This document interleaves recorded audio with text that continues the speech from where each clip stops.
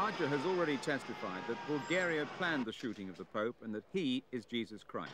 Agca smiled like a film star, but it was the grimness on the face of Judge Santiapichi that proved more prescient about the day's proceedings.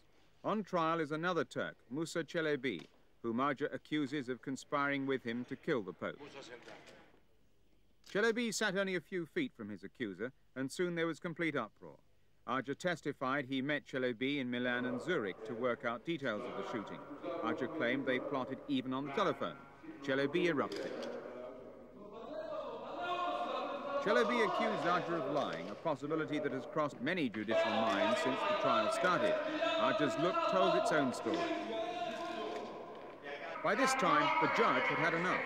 With lawyers in court also shouting at each other, he adjourned a trial that is hearing a tale of evil in an atmosphere of farce.